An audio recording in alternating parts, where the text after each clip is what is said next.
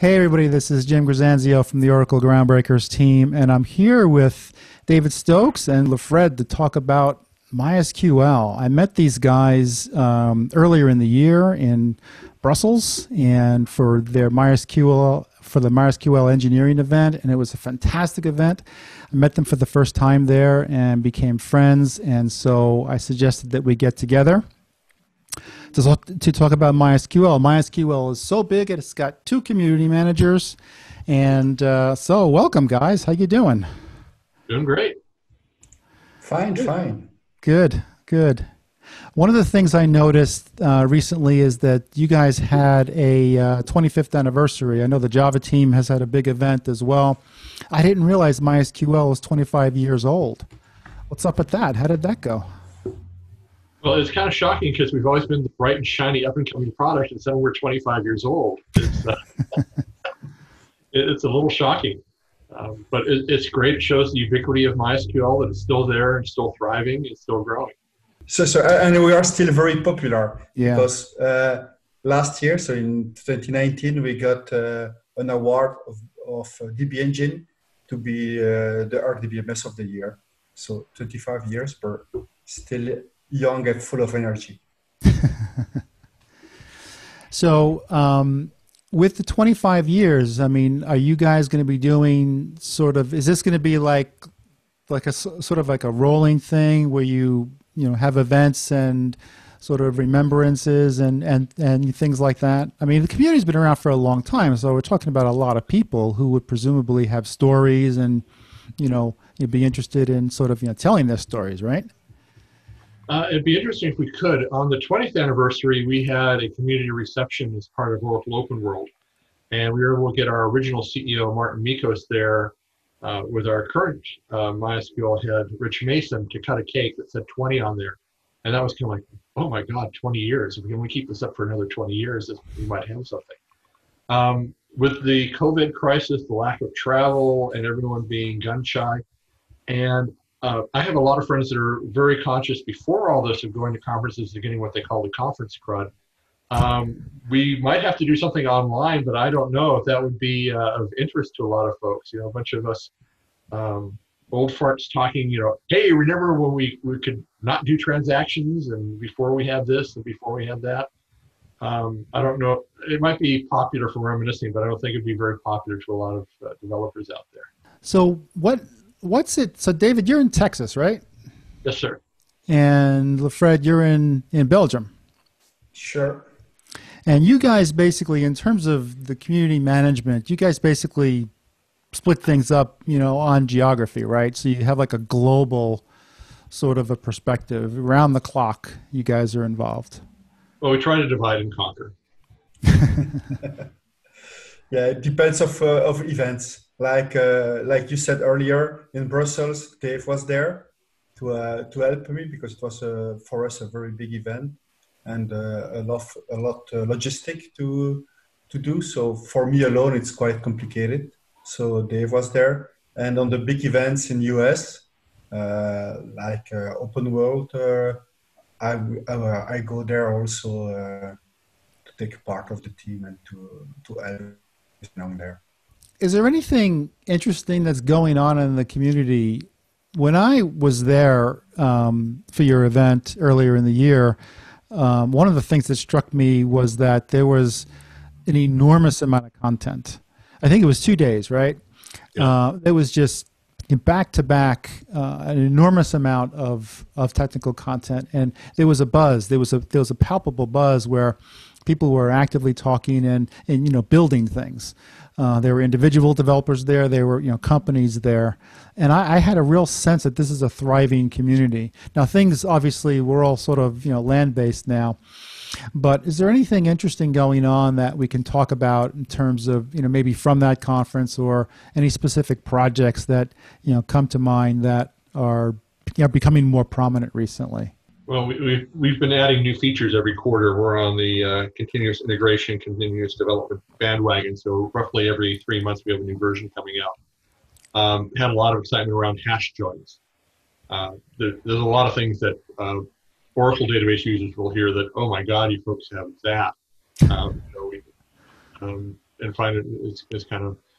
What's real interesting to me is you go out to the LinkedIn. I manage the MySQL group on LinkedIn, or you go out to mysqlcommunity.slack.com and look at the explosion of people asking questions. You go out to Stack Overflow, and there's always more and more questions.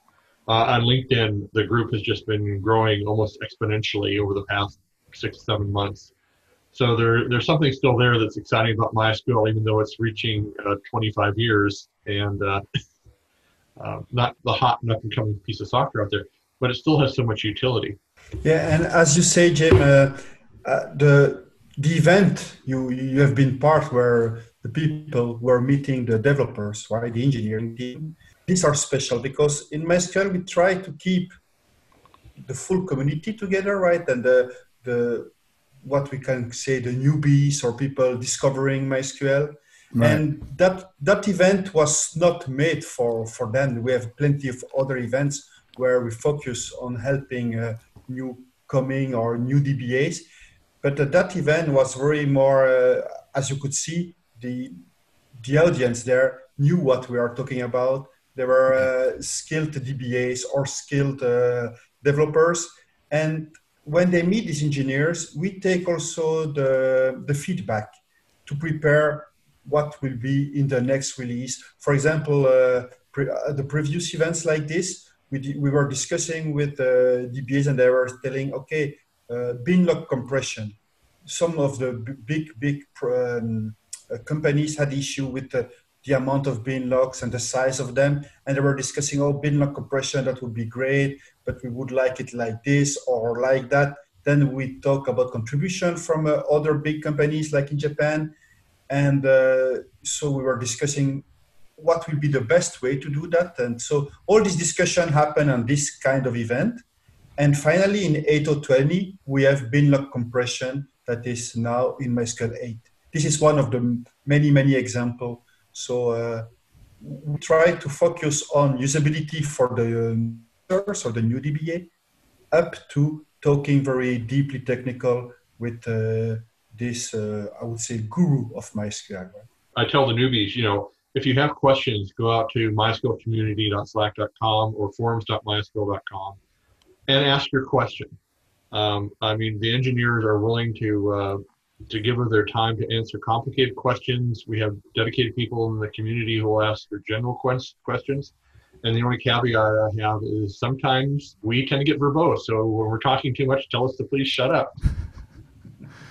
That's actually an interesting observation because when I was there, just sitting in the audience and talking to people, people were very chatty and they were very willing to engage.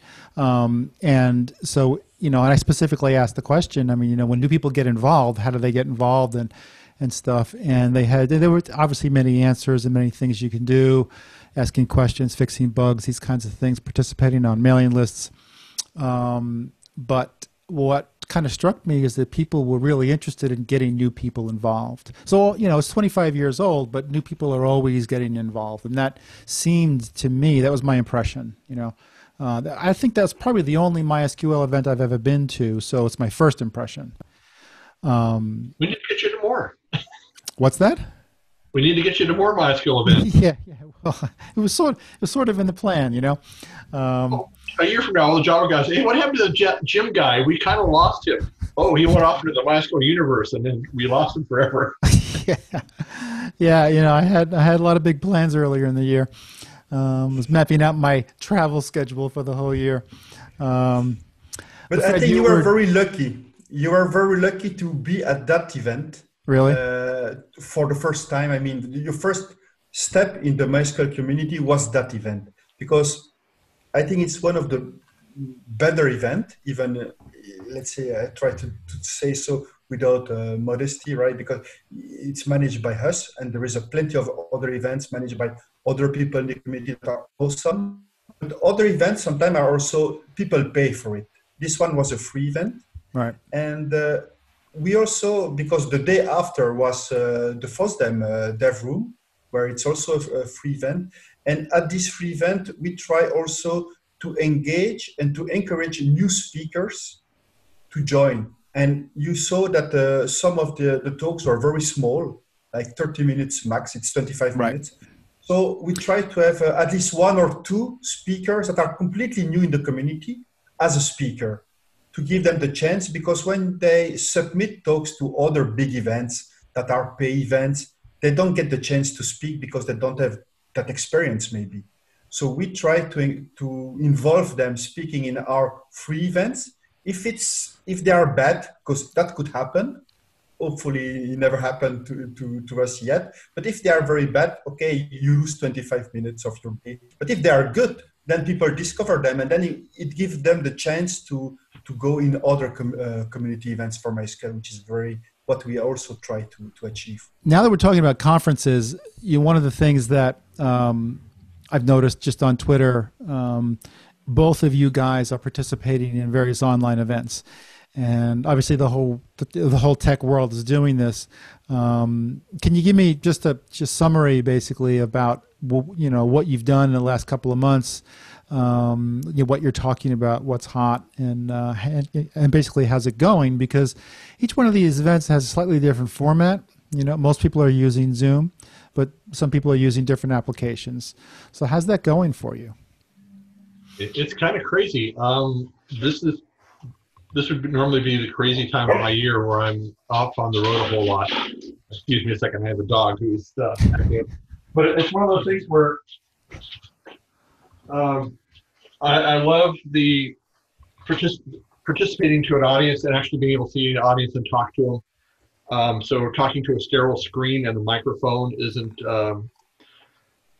as enjoyable for me, but I've mainly been talking about new features in MySQL 8. It's the old Pareto optimum where 80% of your users are using 20% of the features. And last December, I was talking in London, and I mentioned a new feature, and this guy got very angry in the back of the room, and I found out later that if he had known about this new feature that we've had for 6 months, it would have saved him about 2 months worth of time. So it's one of those things where I'm going out there, and I was speaking at Midwest PHP. I spoke to the cPanel folks, Open Source 101, all on new features of MySQL, stuff that we've put out in the past 2 years. 2 days ago, I spoke to the DB Ask Me Anything about JSON table. MySQL is the only open source database out there with JSON table, which is a function that takes your unstructured JSON data and temporarily makes it structured for processing with SQL. And also our JSON document validation that we got the idea from JSONschema.org, where you have an exemplar document and you test it against the incoming data before it gets in your database. So you catch the bad stuff before it gets in there. Good stuff there is you now have required fields, data checks, and range checks before your data gets going. Also had a talk at Linux Fest Northwest Online, which is kind of like, and I have at the Open Source Summit, I'm going to be giving another talk on MySQL features. So it's great going out there and talking new stuff, but I kind of miss the audience because I have a lot of good jokes out there, and it's just not the same when you don't get the response from the punchline. Right. Yeah. It's definitely a different paradigm. But there are some disadvantages, obviously, but it actually opens up some opportunities for people as well. But also, everyone's online now, so it's like there's an overflow, there's an avalanche of events now. A lot of them are overlapping.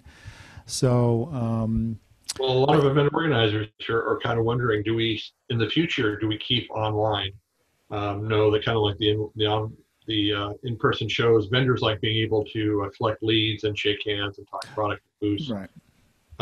But maybe for some speakers, you don't want to pay that ticket to fly someone halfway around the world. You pre-record their stuff and have them live for a Q&A. We'll have to see how that changes. Yeah, to be honest, like Dave, I think this opportunity of being not on the road gives me the opportunity to talk to different people, because usually, for example, let's say if I am in Japan and at the same time there is a conference in Israel, I have to decline the one in Israel because I am in Japan. And at this period, there is a lot of conferences everywhere usually, and so I have to decline several ones. And this time I try to not decline any. So not next week, but the week after, I have 3 conferences the same week. So I will Wow. be part of Israel Oracle user group. I've been invited there on Monday. On Wednesday, I will talk to Open Expo Europe virtual conference. And on Thursday, I will talk about in Japan, in Japan, virtually in Japan, on the MySQL Cafe #8. Since you have a lot of events and you're reaching a lot of people, from a virtual space, do you find that a lot of these people are following up with you and engaging with you, like at least attempting to engage with you like they would if it were a physical event? It's a bit different, I would say. For example, yesterday we had a WePay meetup. So Oracle, MySQL, and WePay made a big meetup together. And after my session, I had several questions that usually people are shy to ask. Here, it was typing, so it's easy for them to ask the question. And I point them to a blog post I wrote, and then I saw just after the conference that I had some new followers on Twitters. And Right. then question came, then people joined Slack because I discussed about, okay, if you want to look for me, we have a community Slack. And then I see people joining, but I see that also during the real conference, exactly almost the same, but less questions or questions more less from newbies. But like 2 weeks ago, I had the chance to make a keynote for Percona Life virtual conference. It was 24 hours of open databases. And I asked, because they had a chat, I asked who was the first time attending that conference, because that conference is quite popular, but it was the first time online. And there was a lot of new people Really? that don't have the chance to pay the ticket to Austin. I was in Austin last year. And so this is also, let's say, the positive point of doing virtual. And when it's free, it's that a lot of people around the world can join that usually they don't have the chance to get a ticket, or maybe the job don't tell them, okay, you can go now. If you're in India and you have to go to Austin for 2 days of conference, it's maybe expensive, or you need to take more days to travel and stuff, which virtual conference doesn't, you don't have that, so it's easy to do. But so for people, it's nicer. But for me and for Dave, we are much more busy than usual, to be honest, because it's we need to prepare new content all the time. And More frequently, right? Right. yes, and it's cool. I mean, but it's I never worked that much, to be honest, because all that work, sometimes I do flying. I prepare, but now I don't do that flying. But meanwhile, I'm replying to the developers, replying to people on Slack, on the forums, doing my blog posts, testing the new stuff. So all the work is still there, plus the conference, plus the preparation. So I'm quite busy, to be honest, very, very busy. And we are available for anything besides birthday parties and bar mitzvahs. So if you have a conference coming up there and you want Fred or myself or both of us, let us know. Do you think this lasts with this volume of events? Yes and no. I'm hoping we get back to the live events, because I like a real hallway track. As Fred says, there's a lot of folks who are shy about typing out their question. Yeah. Heck, they're still shy about showing up at a live conference, but occasionally they'll come and say, "Hey, I've been thinking about this," and you'll start a dialogue with them. It's nice not having to sit in those uncomfortable airline seats for several hours on end to get to the conferences, but I miss the interaction with the people. I miss going around and see what the other vendors do. And also, whenever I go to a conference, I always look on the schedule for something that I know absolutely nothing about and try to get into that talk just for self-education. But like Fred said, we are busier now. Heck, there's an email a couple weeks ago, a quote from Murray Ellison himself, who was saying, Zoom is great, but he's following these meetings now. So, is there a part of the world, so these conferences that you would ordinarily be going to, flying to, like Fred, you mentioned Japan, is there any trends recently in terms of growth or active interest in any specific part of the world, since you guys basically split up the whole world together? Well, the one funny thing for me, living just north of Fort Worth, is a lot of the bigger conferences, like the Bracona conference and the open source summits, move around. And for some reason this year, they all seem to have picked Austin, and which is a 2.5 hour drive for me. So it's kind of like, well, I won't get the airline miles, but I get to go down to Austin, hang out in South Congress and go to see the live music capital of the world.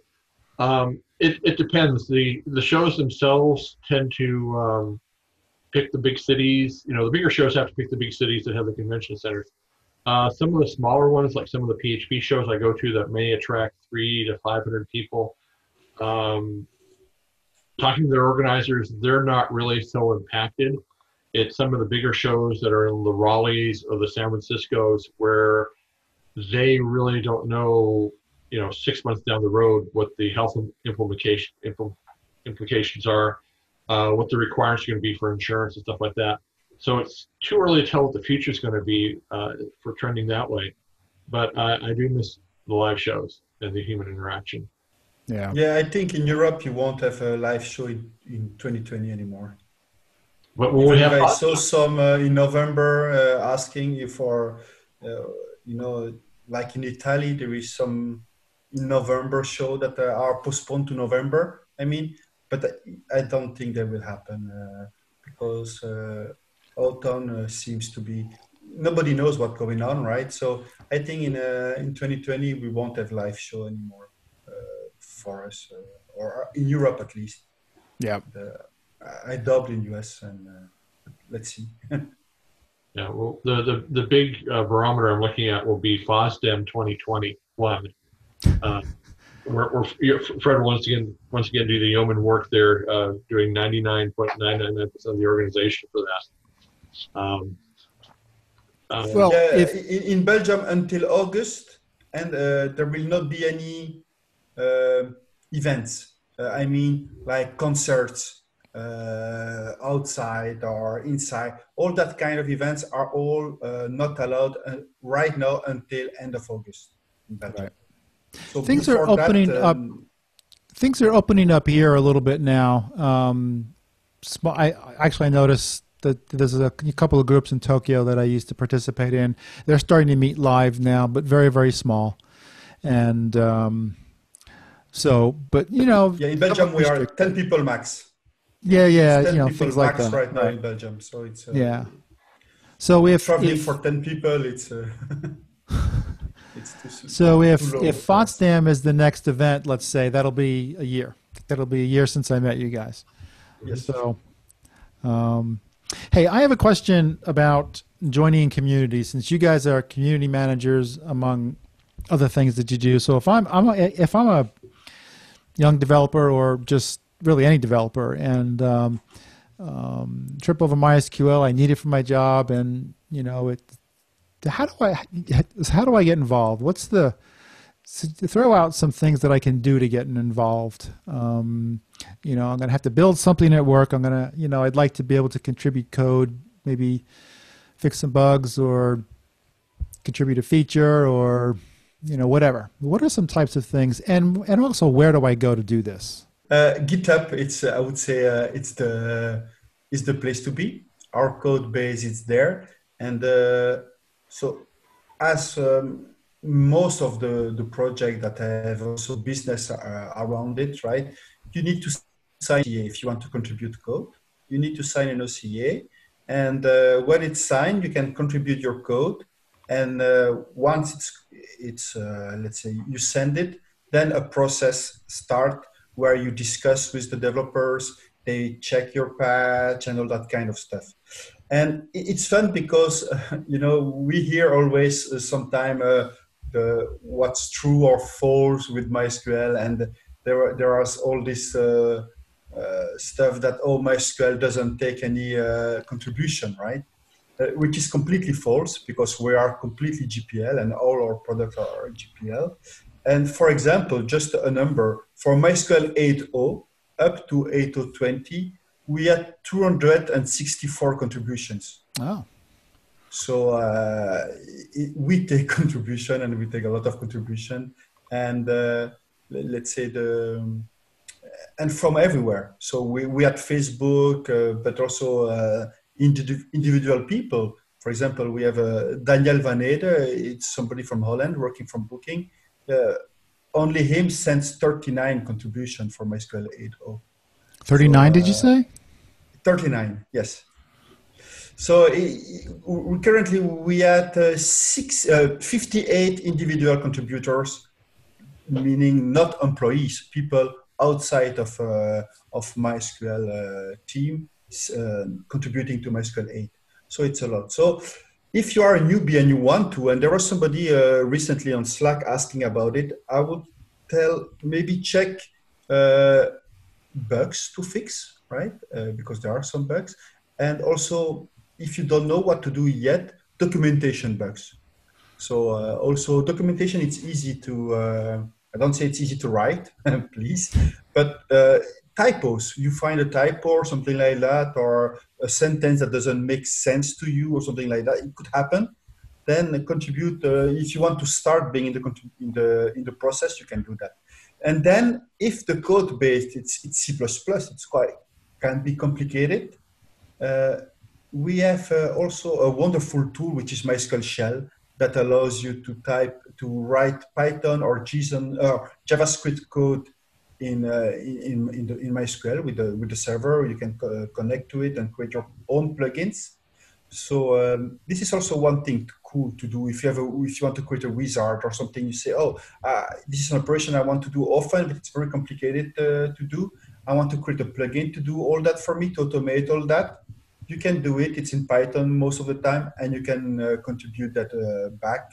So it's also one way to get in this ecosystem.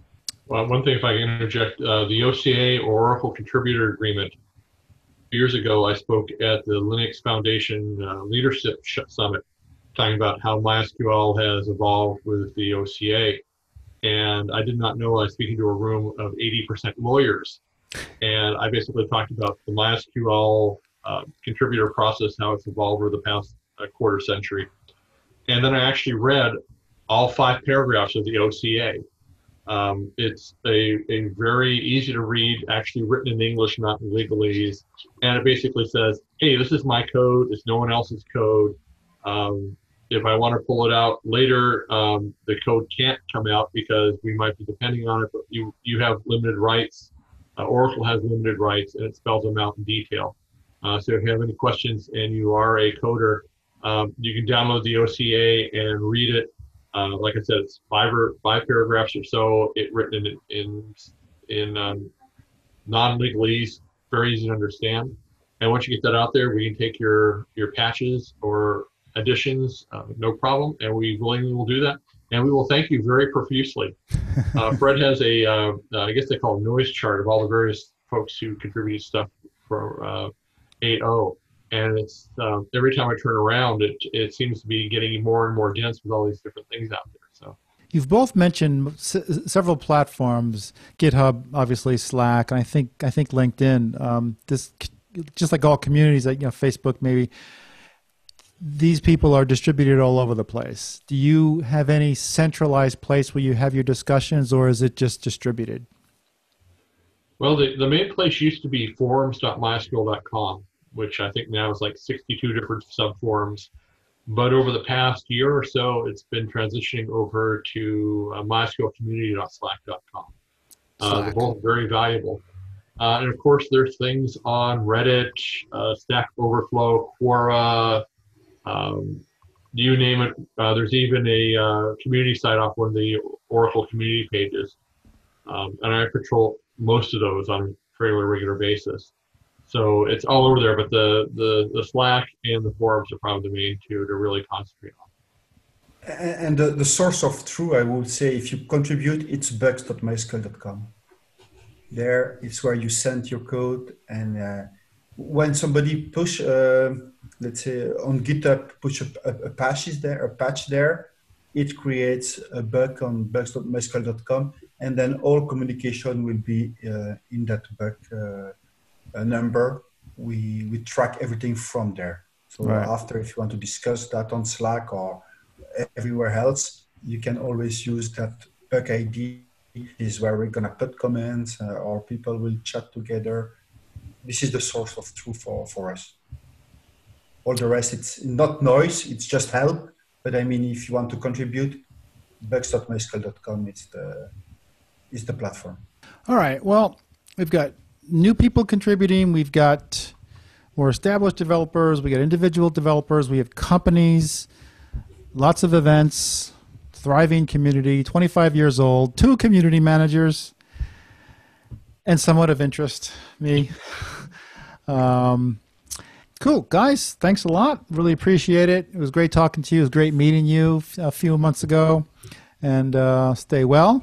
And maybe every 6 months or so we'll get together and talk MySQL. Sound good? Sounds great. Perfect. All right. Thanks, guys. Bye-bye. Have a good one. Thank you. Bye-bye. Bye-bye.